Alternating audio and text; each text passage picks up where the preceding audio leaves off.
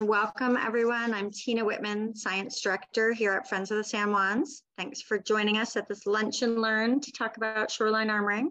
Today, we're going to talk about a recently completed marine shoreline armor project. It involved field mapping, a 10-year change analysis, and also a regulatory review.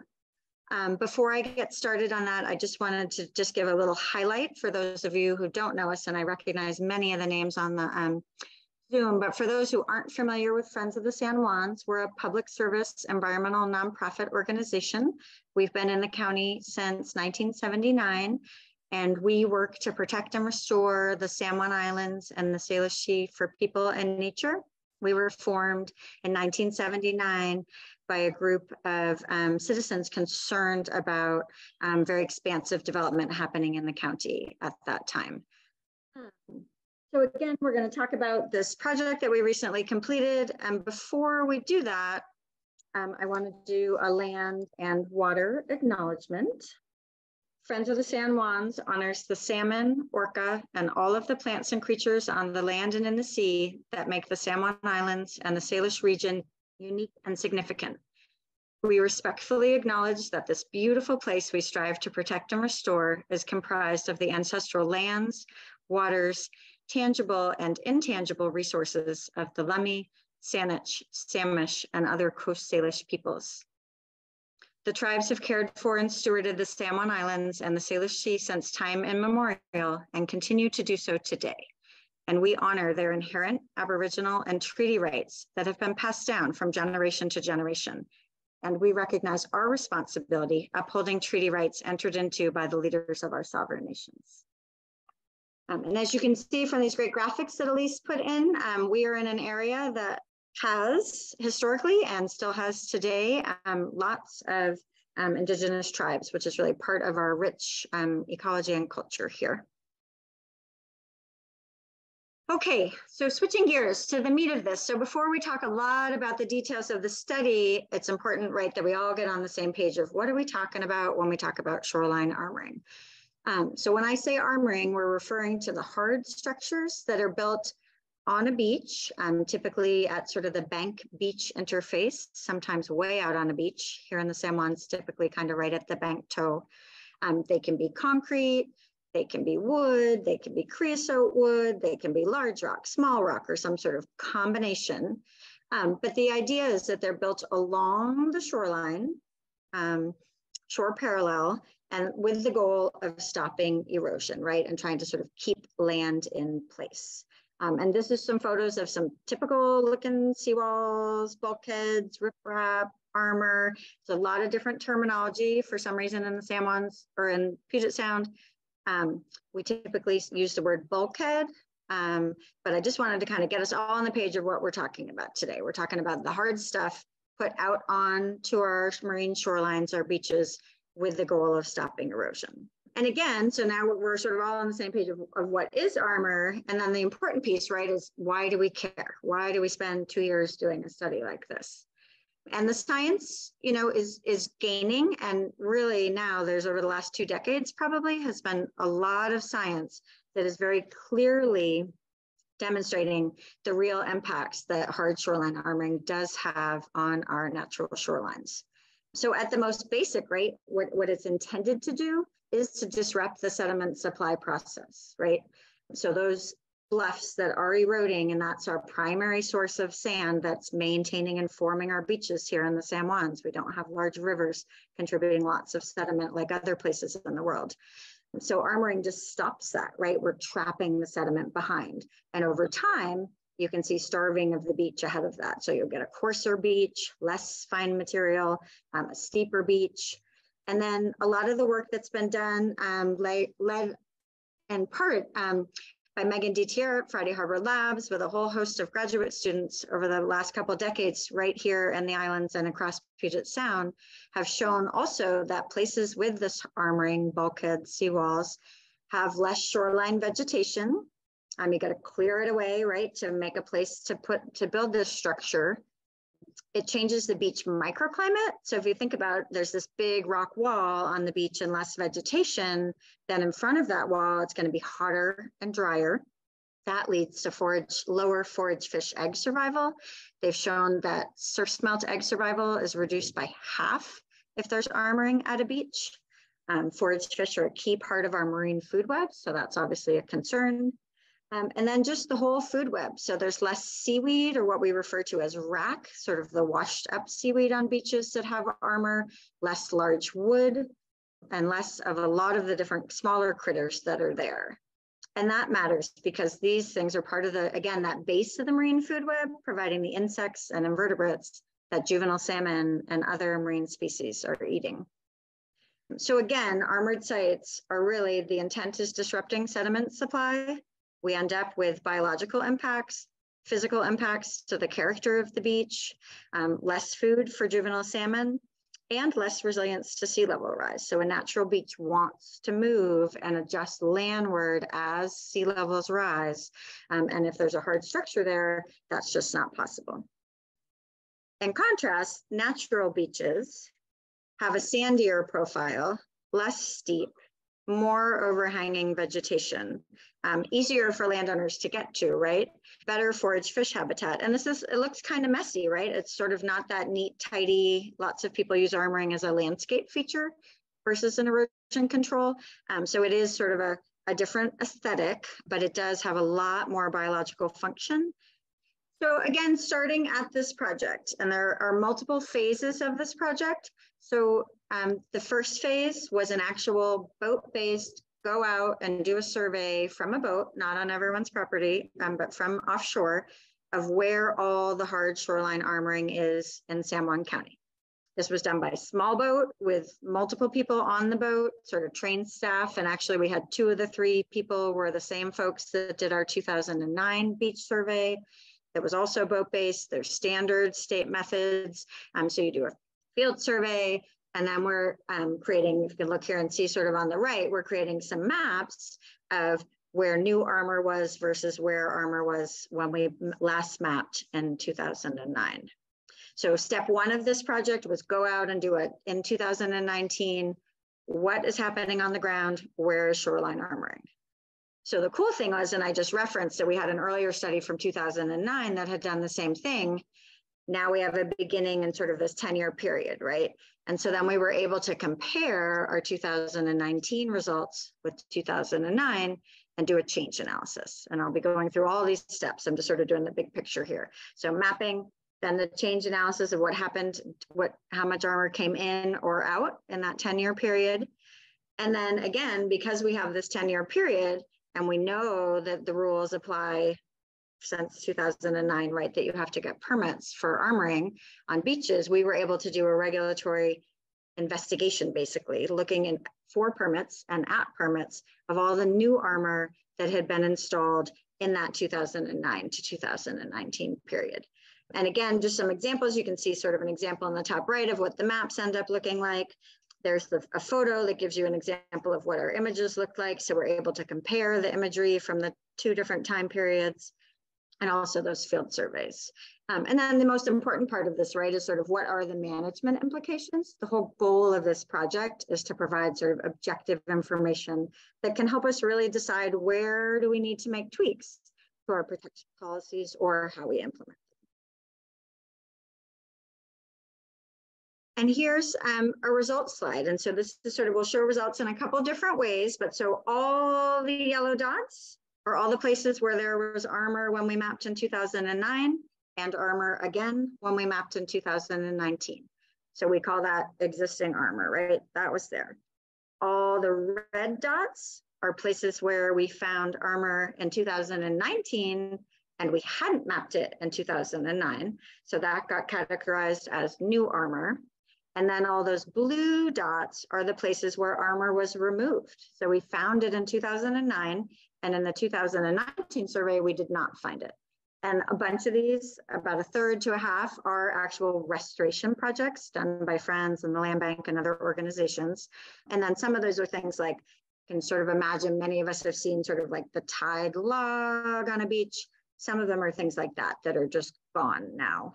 And we can tell because we have the pictures from 2009, right? And then we go back and there's nothing there. So this is sort of the results of our change analysis. How much existing? 25 miles. how much new, almost 2 miles, how much removed, 1/3 of a mile. And just looking at that in a different way, and again, getting back sort of to the why of this, is that, the planning department, unfortunately, sort of has to mostly just look at a parcel by parcel, right? Someone applies to get armor, and we're always sort of focusing on the details of this one little site. It's really important to take the time periodically to sort of zoom back out and see, okay, what's going on? So we know shoreline armor has negative impacts to habitat. We know that we've got improved regulatory and voluntary programs to help address the armor. So what's our trend looking like? And unfortunately, we see that we're still really heavy on the new armor going in versus armor removed, right? We're trying to get this closer to zero, sort of, just as much coming out as being put in, or ideally, if we want a net gain in habitat, more coming out through restoration than is going in new. And I do want to note right now that all armor, some armor is necessary. In some places, you can't take it out. It's not feasible. Development is too close. Erosion risks are too high. Think about our ports and our ferry terminals and things like that. And so this is also sort of, I just want to acknowledge that this is a realistic look at this, right? We are not advocating for all armor to come out or for no new armor to come in. That said, we still see armor going in places where it's just unnecessary. We have relatively low erosion rates. In many places, houses are very far back. I talked earlier about people do them as a landscape feature. And when we know they have so many negative impacts, that's just not appropriate anymore. So again, big picture trend, unfortunately, much more coming in than being removed. Okay, so now we've done the mapping in 2019, field-based mapping, how much armor in San Juan County. And we've compared that. We've done our change analysis for that 10-year period, 2009 to 2019. So now for those new sites, slightly over 100, I think 108, new armor, just those sites, because we know they were in the window of the time period where they needed a permit. We then did a regulatory review that had 2 key steps. One was how many sites had permits? Basic compliance, right? Everybody needs a federal and a state hydraulic permit, and possibly a federal permit. So we did a state and local analysis of this. So we did just county and state because only sometimes does the federal jurisdiction come into play. So question 1, compliance. How many people had permits? And then question 2, for those sites that did have permits for those new armor installed in that 10 years that did go through the permit process, we did a deep dive into all the reports and looked at what can we learn from how this process went? Are there tweaks that might need to be made, or is it working great? So it's sort of a 2-part regulatory review, and I'm going to split my results into 2 parts as well. So these first results, compliance, and as someone who tracks shoreline development in San Juan County very closely and also spends a lot of time in the field on shorelines, and I have for the last 2 decades, I was even surprised by these results that sort of how much still is going in without any permits. So we had about 74% of the projects went in without a local or county permit. Another 17% were partially permitted. And what we called partially permitted was they either had the state permit and no county, they had the county and no state, or if they had both, they got both after they had already installed, right? And after the fact or as a result of enforcement. And only 9% were fully permitted by state and local authorities before they were being constructed. So take home compliance problem, right? In terms of just coming in the door to get permits in the first place. So, and then the second part of this, that was sort of our compliance results. And then the second part, which I call sort of regulatory effectiveness, right? So we have this regulatory process, it's really intended, and it's quite well written, I think, in our Shoreline Master Program. If everybody followed that right to the letter, we would do a good job, I think, of determining which ones are really necessary And is it the smallest that possible to meet the goals of the landowner and minimize impacts to habitat, right? So that's sort of what our regulatory system is supposed to do. This is where we determine, are there cultural resources that need to be protected? Are there environmental resources? Are there impacts to neighbors? And sort of all the host of different various sort of rules that go with the state and the county permit process. So we made this huge, massive spreadsheet, looked at all these permits, and basically tried to analyze, okay, how's it going? Even if for the folks who do come right through the front door for the permitting process. And this is just a summary of kind of what we found. Again, this is across county and state, and these are sort of the major trends. Again, we have sort of site-specific information on every permit and every site, but this is sort of the what was sort of the stuff that seems important and that was consistent across. So one is that there was just very limited evidence in the permit record. And that's a really great point that I want to make right here, actually, is that this analysis is as good as the permit record is. And so if there were 50 site inspections, but nobody ever wrote down that they did a site inspection, we don't know that they did the site inspection because there's no record of that, right? We didn't interview the landowner or things like that. We did a very detailed public records request multiple times with the county and the agencies and made sure we got sort of all the documentation that we could. But again, we're working with what we have. But again, and I think this holds true. And again, we've been speaking with the managers and the different agencies, and folks aren't surprised by this either, but because there's capacity issues as well, right? But there was very limited evidence of doing any sort of inspections or coordinating amongst the different permit agencies, like the state and the county working together, or the state and the county and the feds working together. And where we did see those, it was violations or those after the fact permits. Another trend is that there was very little mitigation.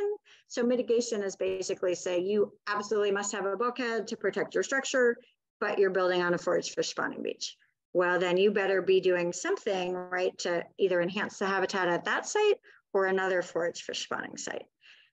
So again, very little evidence that that was required and no evidence in the record of mitigation ever being implemented. One positive trend that I really do want to note, because this is different than I think if we had done this study 10 years ago, is that some of the unauthorized armor is slated to be removed. Now it's a really slow process because as of about a month ago, none of that armor had been removed yet, because they're sort of in the long planning process to do that. But it is really a positive that some of the unauthorized armor that is making it into the enforcement process is actually being slated to be removed. So that's a positive.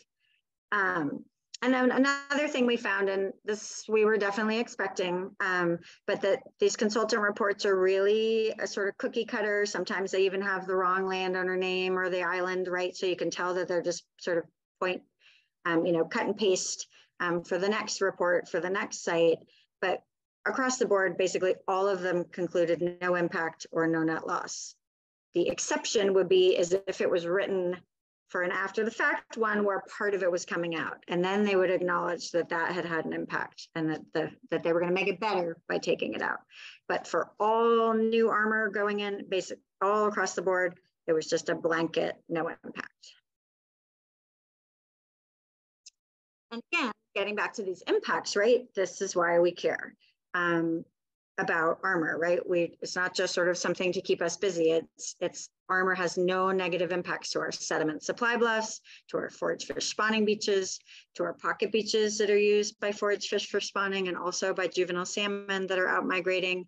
And what we see, and these are places that are specifically sort of called out by the science and also the policy and the rules, as these are places that need better protection. We are still seeing new armoring going in at these places. So you can look at sort of the big trend, and then you can say, well, did it get better at these priority areas? Or are we still seeing impacts in those areas? And unfortunately, we are still seeing impacts in these areas. I will note though, that for feeder bluffs and forage fish, less authorized impacts in these areas, right? Only 62 feet, and that's the same structure, was allowed. through the permit process, but we still see a lot of impacts happening through the unpermitted stuff. And I'm going to stop here because I see that there are some questions in the chat. All right, so Randall, great question about what is limited evidence of mitigation. And basically that's, so I think it was about 40% of the state permits had some sort of mitigation required, whether it was that people do replanting or beach nourishment or something like that. So that sort of, and then there were very, very few cases in the county level where habitat mitigation was required. And so that's sort of the limited, is that out of all of them, you know, way less than half, and certainly more down probably to the 10 to 20% if you include county and state permits, had mitigation. And then in terms of actually information on how the mitigation went, or if it was ever implemented, zero information in the record. So that's a case, and that may be a case they may have all implemented and it may be going great, and it might just be a case of not putting that information in the permit record. But again, if we're going to try to sort of check in on ourselves and see how are we doing, how's the Shoreline Master Program doing at protecting shorelines, we've got to start collecting that data. Tina, there is one additional comment that I'll read from Grant Novak. The state mandate is for no net less of ecological function. A project cannot move ahead if there is a net loss. Therefore, a no net loss report must show no net loss. So of course, all NNL reports show no net loss. Many projects are designed to avoid impacts and or be self-mitigating. Yeah, so Grant, that's a great point, that conclusion at the end is sort of, that is the requirement, right? So of course, everyone's going to come to that conclusion. And that is a really good point. I should have clarified more. So despite, you know, we saw projects that were building a structure down to mean high water, which is much farther down the beach than the bank toe. And, you know, 300 feet long, and that one had no net loss. And then we'd see one that was like little and smushed way back where they were adding nourishment and vegetation. And then that one was, of course, no net loss, right? So sort of regardless of the project type, whether it was at a spawning beach, where it was on the beach, regardless of whether it's a feeder bluff or not, sort of, it didn't seem to matter. There just always was the sort of conclusion of no net loss, even if there was what seemed like very clear to us sort of direct burial of a very low structure or at an actual documented spawning site with no mitigation proposed, right? So it was just, it's very blanket. So not only is it, I guess that would be the no net loss analysis piece is kind of missing. There's sort of a conclusion without sort of the required analysis to support that conclusion. Thanks, Tina. And then an additional question from Dan. How will designation as a national monument affect permitting and enforcement? Yeah, so that designation actually happened back under the Obama administration. And I don't think that has had, I mean, it probably has had implications on those monument lands, but not off. A few changes that have happened. There's been a biological opinion issued by NOAA and NIMFS, and also there was some litigation with the Army Corps of Engineers about how the Seattle district was interpreting the high watermark in its jurisdiction. So both of those things I think are combining that in the future we'll see more federal participation and regulations related to armor. So if we did this study in 10 years, we would probably look at county, state, and federal permits. But since there were basically no or very few federal permits in this time period, we didn't look at it because we didn't feel like it would give us any trend information. But yeah, good question about the federal role. Okay, so getting to the sort of what does it all mean, right? And that's again back to sort of why we do this, is sort of how can we sort of drive what we need to do better if we're going to work on protecting these shoreline habitats. So, and again, these are sort of organized by compliance of, did people get a permit at all, or are they happening outside of the whole regulatory window? And then we'll talk in a minute about sort of the people that the permit process itself, the management implications for that. So this first one, and I think the very most clearest thing, is that we actually have to pay attention to what's happening on the ground. Because if you don't have an armor survey that shows that nearly 2 miles went in and 75% of it was unpermitted, right now, a lot of the agencies just look at, when we monitor our impact under the Shoreline Master Program, and we monitor our impact towards taking out armor, people are looking at the permit record. And so what this shows, the study in San Juan County shows, and other work in King County and over on Hood Canal has shown, is that if you just look at the permits and not what's happening on the ground, you are missing a big part of the picture. And that has implications for everyone, right? A, it's not fair for like the landowner that goes through the front door permit process, which is long and expensive and complicated, right? We won't lie about that. So there's no, you need the sort of incentive. And then also it's certainly not helping the habitat. And we don't have a clear picture of how restoration is helping us.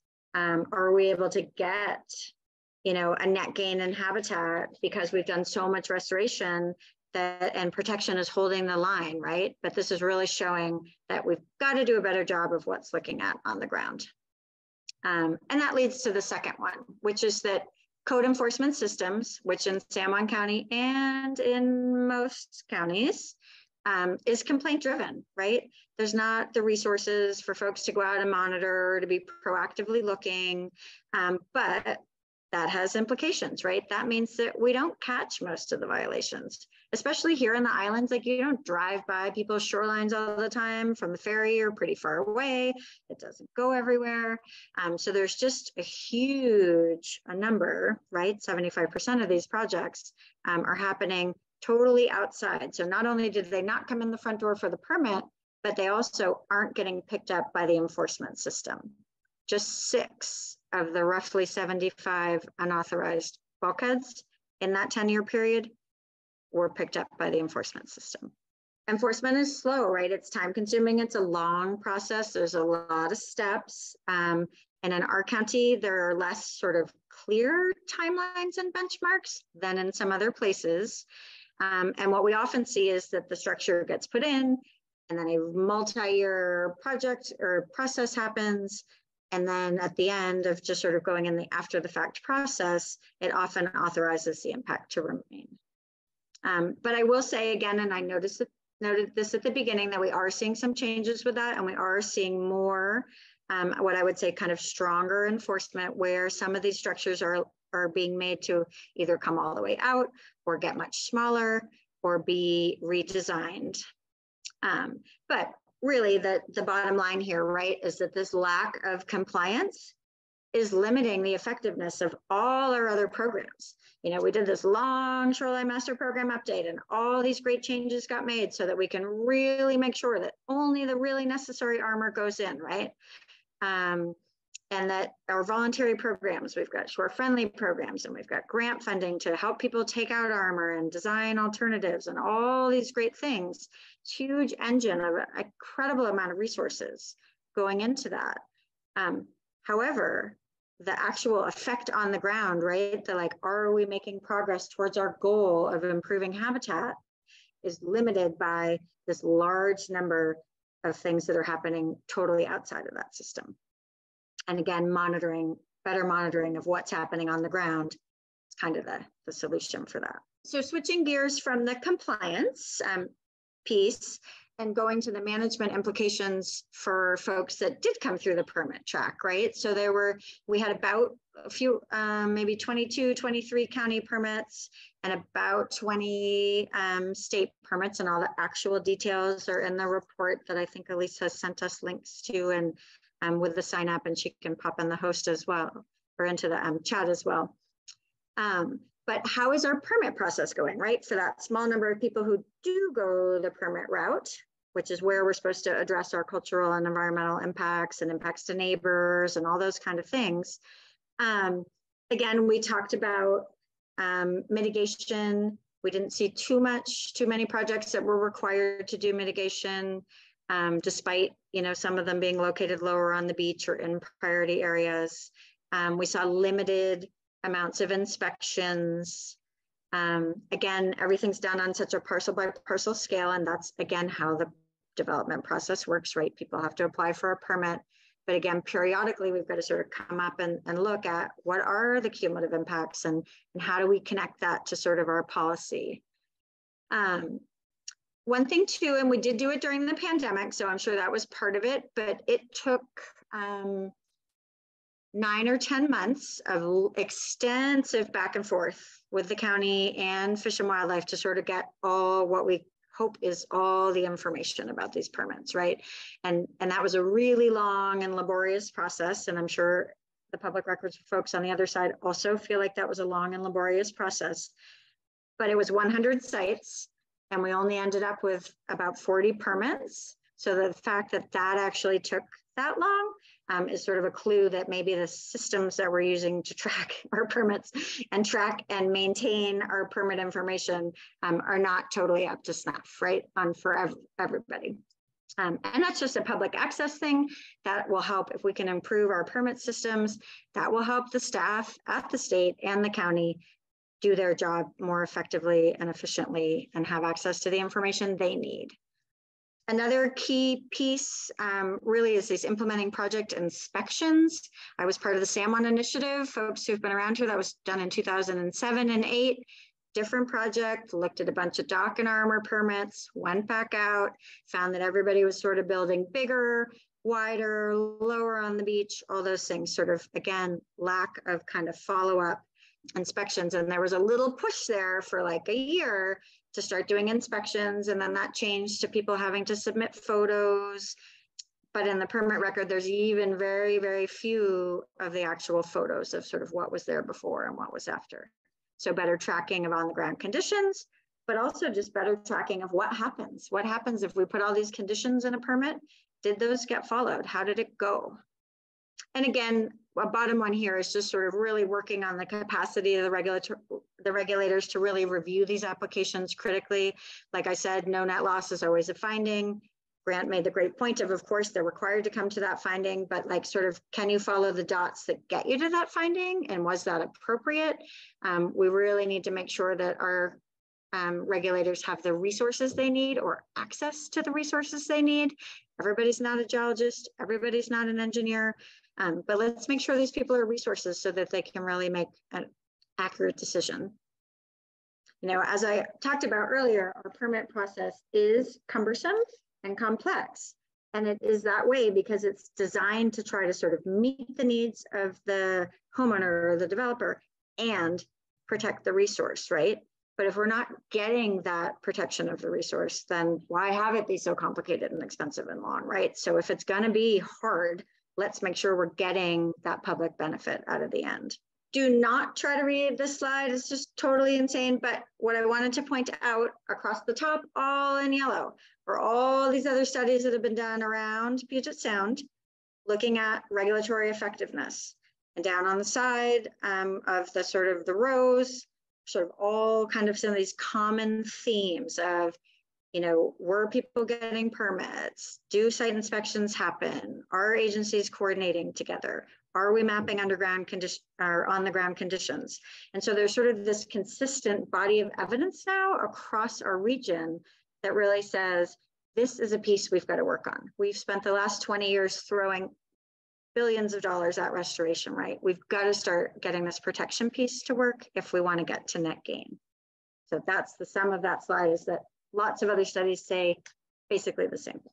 And then what can we do, right? So again, the goal of this is to provide objective information and really give us the okay, where do we need to tweak here? Where do governments, local governments need better information, right? Is there a state mapping program that could happen that could then feed that information to all the counties? So groups like ours don't have to sort of go out and do it and everyone does it themselves at a different time, right? Let's get some consistent tracking going. And again, I just want to say again that we're not against all armor. In some cases you need it, but in so many cases we see it. The house is 150 feet back and it's a landscape feature, or it was built without any design standard. So it takes up 20 feet of the beach instead of the 5 that it might take if it was properly engineered. There's sort of a whole host.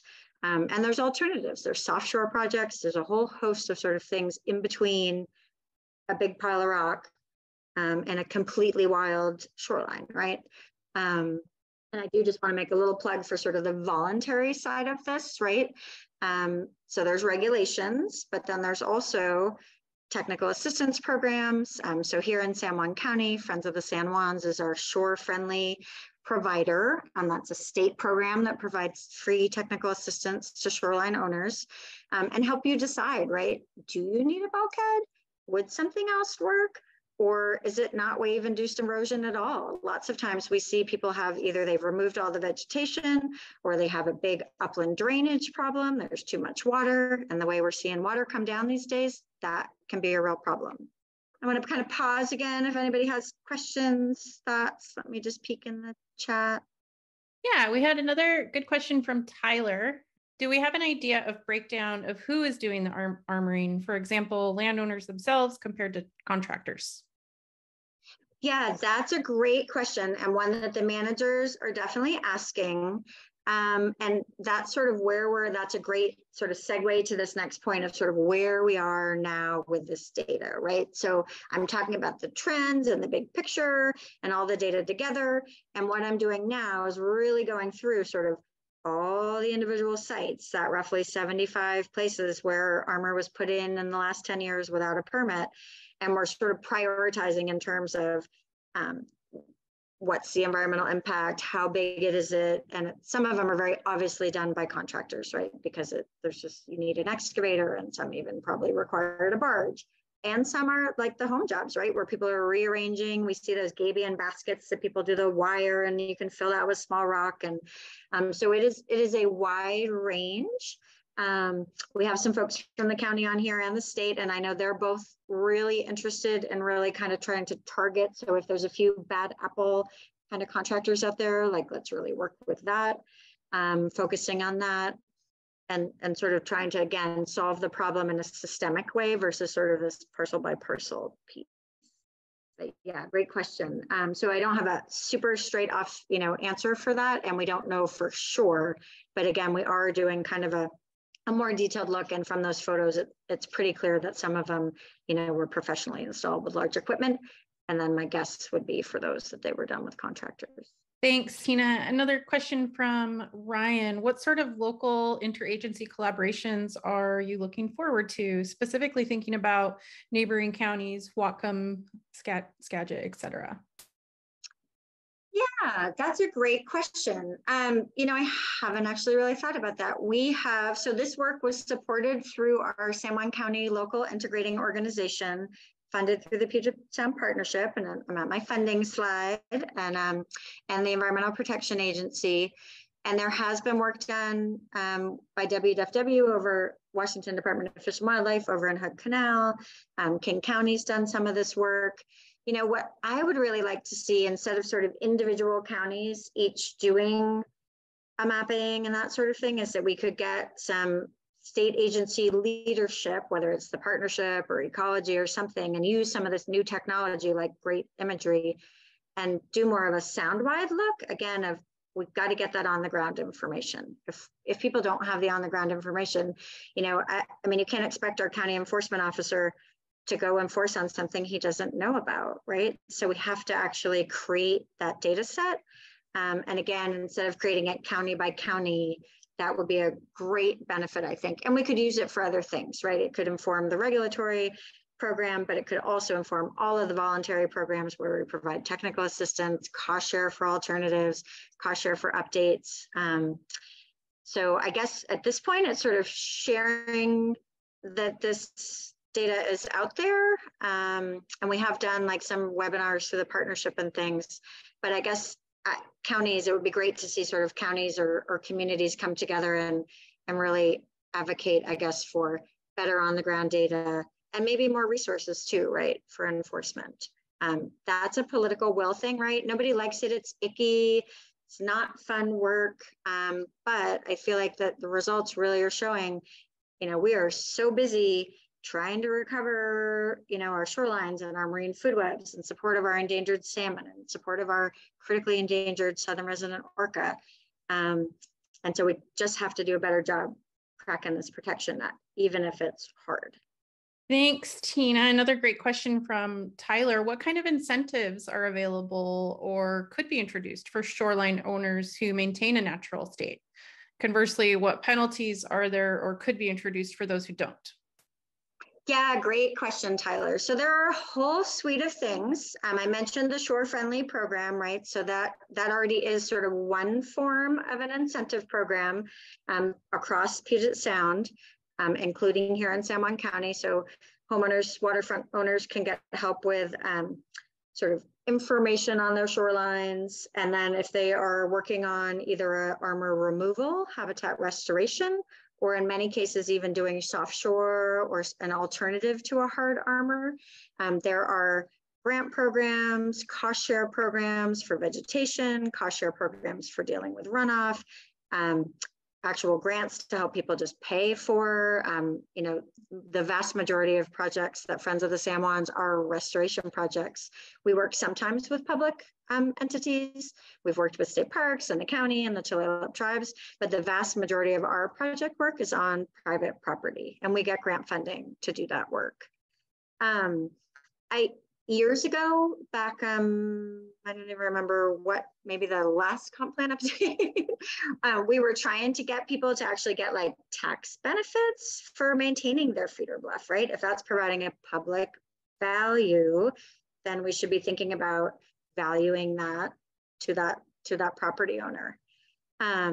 There's also the Preservation Trust and the Land Bank we've worked with a lot on sort of helping identify where those priority places are, and they do conservation easements, and in some cases acquisition, but conservation easements are a tool where the private property owner keeps their property and sort of agrees to leave the shoreline intact, right? No bulkheads, no docks, keep the vegetation, and then they actually are either donate or sometimes they even purchase the value of that conservation easement on that section of the property for giving up the development of that property. It doesn't mean that you're giving up having a house. It just means that that shoreline section of the property is staying functional.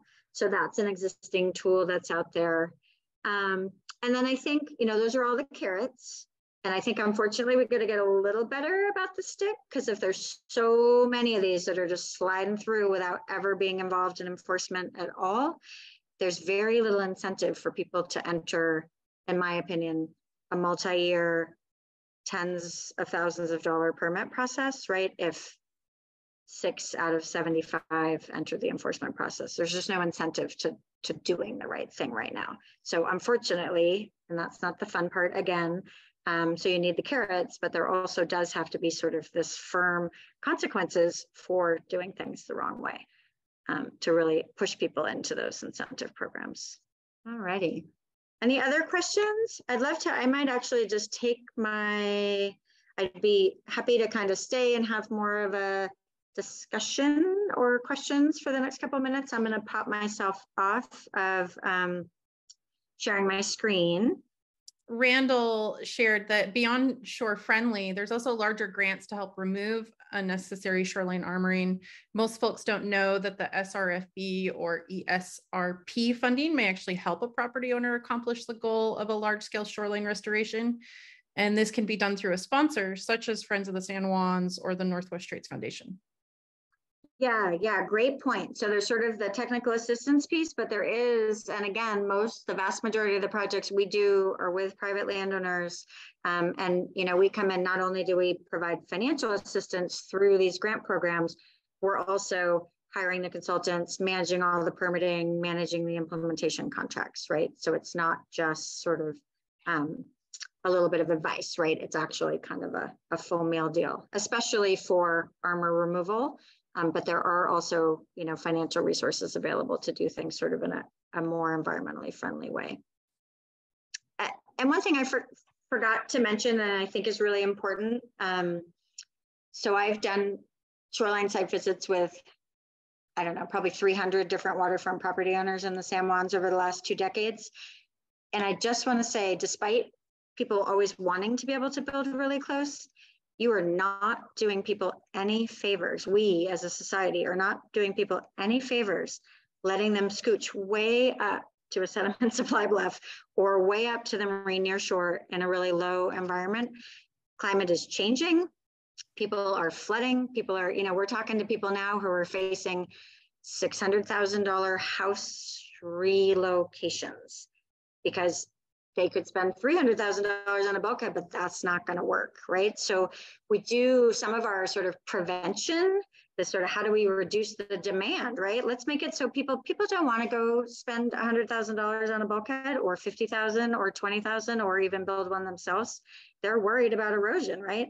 Or they're worried about flooding. Let's help people and help, do a better job of not putting this development in these inappropriate places in the first place. It's better for the habitat and it is better for these landowners. People are experiencing a large amount of sort of stress and financial concern right now. And it's mostly because of this legacy of a lot of buildings that are not in an appropriate spot at all. That's my soapbox for protection. Thanks, Tina. I just wanted to give a final thank you to everybody that attended. And you are more than welcome to stay on if you have additional questions, and you can post them in chat, or you can unmute yourself and share your video if you'd like and ask questions.